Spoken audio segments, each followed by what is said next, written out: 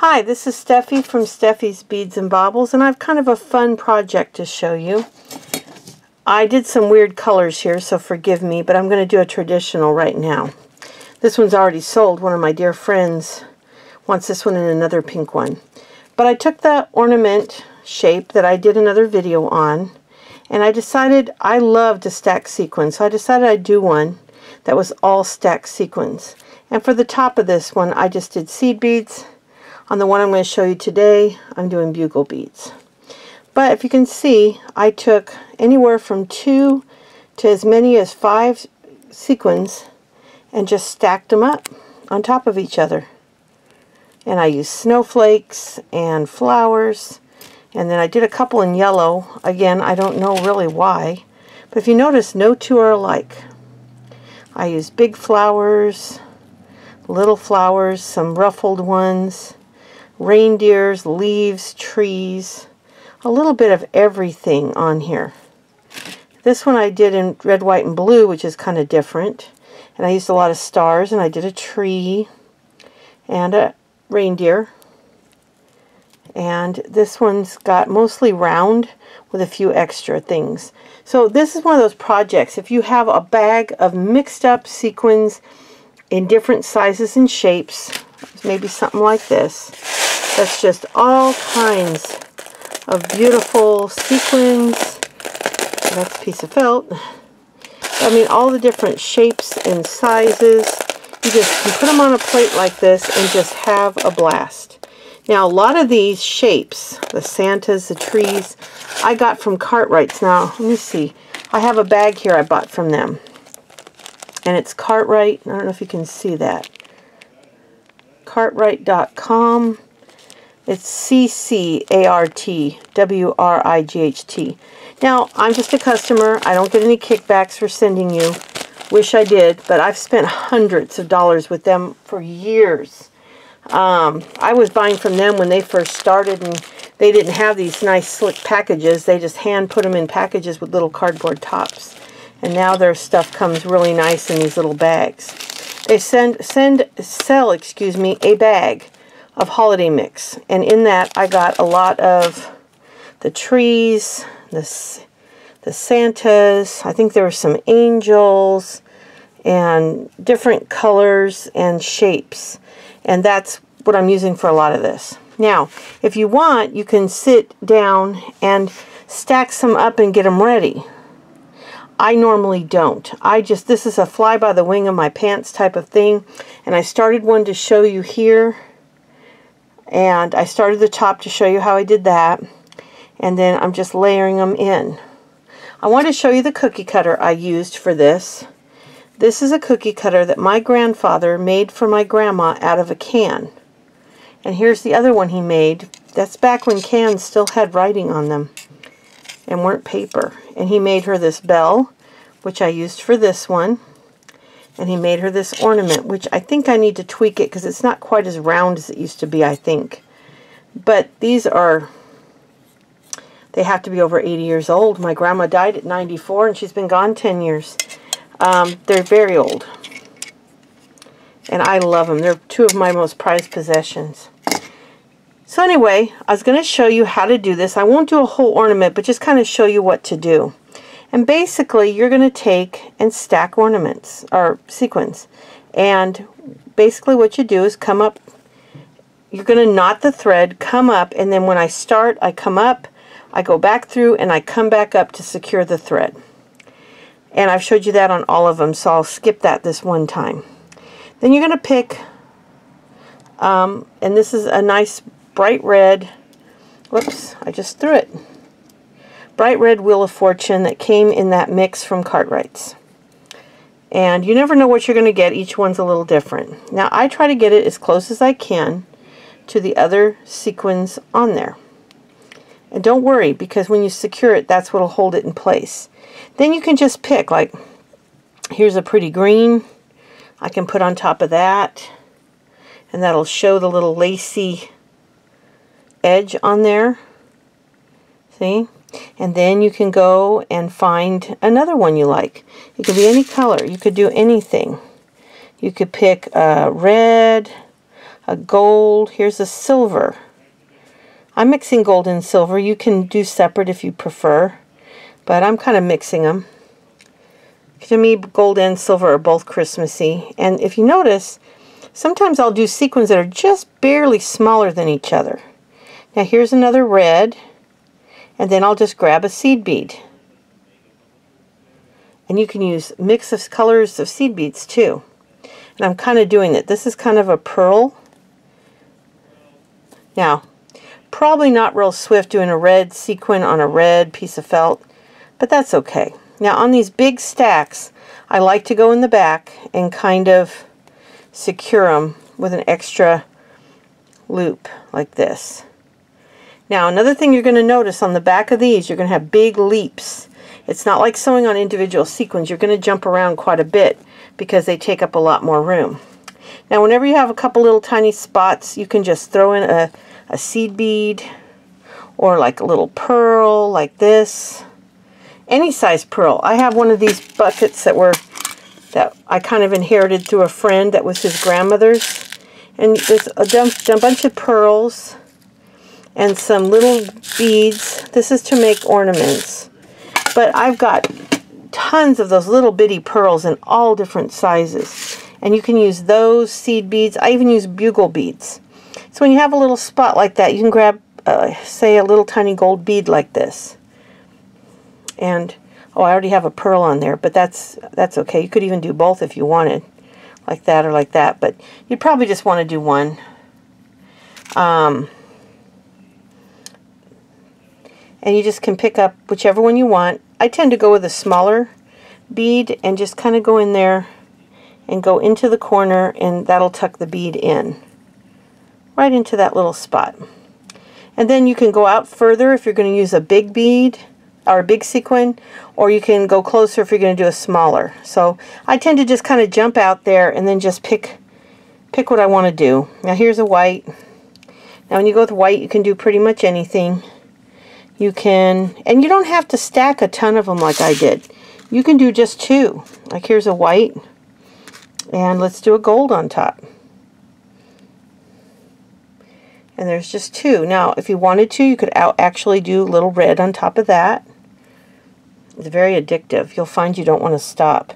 Then grab a seed bead, and I just hold the seed bead sometimes on the needle like this, so that makes it easier. Because you do not want that seed bead coming through. And see, it just gives it a really neat look. And when you mix and match with the different, now this you have to be a little more careful because you're not going to cover the entire surface. So you want to keep that knot underneath. And like let's say in here, I can't really fit anything, so I'll do a bugle bead. Let's see, let me find a green bugle bead. I haven't done one of those. You can take a green. Now that's not real reflective, but it's kind of pretty. It's a very old one. And you just pull it through. And that's how you can fill in. I did a lot of that on these. Adding the bugle beads and seed beads. And here I even did little tiny. Like if I didn't have much room, I'd put a small sequin with an even tinier one. Maybe a 5 with a 4 and then a seed bead. This one you can see I did 1, 2, 3, 4, 5, 6 sequins with a little tiny seed bead. And this one's like 3 or 4 sequins. So it's really up to you. You can just have so much fun and use all those random sequins you have. And as you see, they don't have to be Christmas colors. You can do patriotic, you can do the golds. For some bizarre reason, I got obsessed with yellow, blue, and white and gold. I don't know why. I'm not really that into yellow, but I just thought it was pretty and made a whole bunch of them. So anyway, I'm going to show you now how to stitch them together. But this is how you do it. You just fill it in. And, oh, I got a spider on here. Look at that. I made this little spider out of a piece of confetti. I used a tiny hole punch and put a hole in him. But I'm not going to put him on an ornament. He must have fallen off another project. But anyway, so there's no right or wrong. It's just basically filling it in. And then you can add in stuff like the angel. You can even pick a centerpiece if you want to put something in particular in the middle and then fill in around it. I prefer the ones with a hole at the top and the bottom. Some of them, like this little bell, only have a top hole. And they can move around a little bit, so you kind of want to use those in places where they can't move much. There's stars you can use. They have a hole in the center. And these little pinwheel things, those are nice. And like I said, I believe that was in that mix I bought. Another thing that was in that mix, but I'm saving it for another project for you, were these gorgeous flowers. But there's a specific project I'm doing for you that I use these in, and they were in that mix. I think it's under $2, like $1.75 for a pretty good size bag. It was probably this size of a bag. This is their mini snowflake mix. They've got several different snowflakes. They've got big ones, little ones, mixes of all different kinds. And I've got all of them. And I love using them. So anyway, let me show you how to stitch it together. I'm just going to borrow this thread. And I take and I tie a big knot, which I'm going to do off camera. I'll just leave a couple of these for you to look at while I tie the knot. Now you might notice that there's another edging on one of these, or a couple of these, but don't pay attention to that right now. I'm going to teach you that edging in another video. This has got too many moving parts. I don't want to throw too much at you. So I'm just going to do my normal edge on this one, and that's this triangle edge. So I'm going to show you how to sew it together. It's so easy. Pick what you want. Now on this one, I would use the white because I've used so much white in this piece. So I would take some of the white, then you match it up. Now on some of these where they look the same from both directions, see where the ink is where you stamped it. Now they have to be facing the same direction. Then you know it's matched up perfect. And they're oftentimes when you cut them out by hand, they're not going to match perfectly like that. But it's okay. As you sew it together, that'll disappear. But you come up like that from the middle. Come up from the middle. And then you're going to make a loop like this. That'll secure it. Now you're going to pick up 3 beads. Whatever color you want to do. Come up right next to that circle, and you're going to get a little loop, 3 little beads. Now to make the triangle, you're going to push it to the side and go for the last one. And you're going to pull up through that last bead. Now don't worry that that's twisted, because when you put the last stitch in here, you'll fix that. After that, you're only going to add 2 beads. You're going to go pretty close.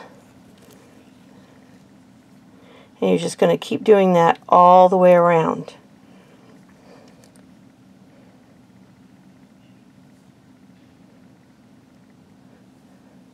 I'm standing over the camera, so these beads are very far from me. That's why I'm having a little trouble. And if you want the thread to blend in, use the same color thread as your ornament. Now, I purposely chose white today because I find that because I have so many threads, I use them, but it's not really fair to those of you that only have white thread. So I figured the next few videos I'd use white thread so you could see how your project would look. But you can go on Amazon, eBay, Etsy, just online in general, and look up beading threads, and you can find any color you could possibly want. But you're just going to keep doing this all the way around until you get to the other side. And I've got one there. It just needs a couple stitches and it's done. Okay. Now remember I told you that one was going to be twisted. See how it's twisted? That's the first stitch. So I turn it around so it's touching the last stitch. Then you just pick up a bead and you're going to go through that first bead into the back, and that'll make your little triangle. See? Then I just tie it. I just go through and do little circles like this. Over and over. You can loop it if you want. I really don't. I just tend to do this. And then I'll go the other direction a few times. Just making sure it doesn't catch on the beads. and then I'll go back the other way. And as I tell you every video, if you really feel better, just put a dab of glue on it. You can put any kind of glue on there. Now, since this is so close to the top, I'm just going to show you real quick. Now, normally I'd cut that, but, well, I'll just cut it to show you the right way. This is to do your loop. You're just going to do the same thing. You're going to tie a knot. Now, this is a little different because you might not have a sequin right under the front. So it's a good idea maybe to make sure that the top has a good cover on it so that when you do this, you have a way to kind of hide this knot. If not, just go up to the back, because if the knot's on the back, it really doesn't matter because no one's going to see it. So if you don't have, let's see if you notice I put a sequin under there. But you can either come up through the front, or if you just want, come up through the back. And what I do is I find the center as best I can, and I come up through the felt and into the sequin on the side of the triangle. And then I'm going to load on a bunch of seed beads. I usually do 6 inches, which makes a 3-inch loop. And once you get, I'm just going to show you what it looks like once I start putting the seed beads on. But I'm not going to waste your time doing the whole loop. Once you have your 6 inches, you're going to go on the other side of the triangle, or as far over as you want. Go back, not always, sometimes you want to go over a couple. And you're going to go back through the one on the end, not the upper one, the one on the bottom. Go back through like that, and you're going to do that knot I just showed you when I finished it. And then you'll have your loop. These are fun. These are a lot of fun. You can really play with these and do all kinds of decoration, and no two are the same. And if you like the round, you can do a whole one with the round. I did add a couple things, but these two are mostly round. I put little stars, little tiny single sequins on this one, a leaf. There's just no end to the combinations you can do. Now here, this is one of my first ones. I didn't fill it in as much. I may go back later and do that. Come up underneath the sequin, tie a knot, and then go underneath and come up. I wouldn't do that now. If you notice, they're pretty full. And the bugle beads come in real handy. I did that on all of them. I put pearls, I put bugle beads. Sometimes I'd use seed beads. Just anything that I felt like doing. It's just a lot of fun. So I hope you enjoyed this video and you have some sequins that you can play with. But if not, check out Cartwright's or check out your craft store, because they often sell a big old bag of all kinds of sequins for maybe 10 bucks, and with your discount coupon maybe pay 5 or 6. And then you'll have a whole tub of all different sizes and shapes. But most of us have that weird bag of mixed up sequins that our grandma had or our mom had, or we found at a yard sale, or we just made ourselves from lots of projects. That's what this is perfect for. You don't have to have the shaped ones. You really don't. It would just look more like this without those couple shapes. So you don't have to have the shapes. You can just do all round sequins. And I think they're beautiful and they're fun, and each one's unique. And you don't have to use a bell, or you can use anything. I've used a star, I used a bell, and now here is a round one, and there was a round one. So you could do this on a reindeer, you could do it on a sleigh, on a mitten, on a stocking. You could do anything. There's no right or wrong. So anyway, thanks again for watching. I always appreciate it. And I will be back soon with another video. I've got a lot planned. And I found my polar bear, so I will be doing that very soon. I've got to stamp him out and figure out how I'm going to do him. But I found him and I got him in a safe place. So I'll be back soon. Thanks again. Bye.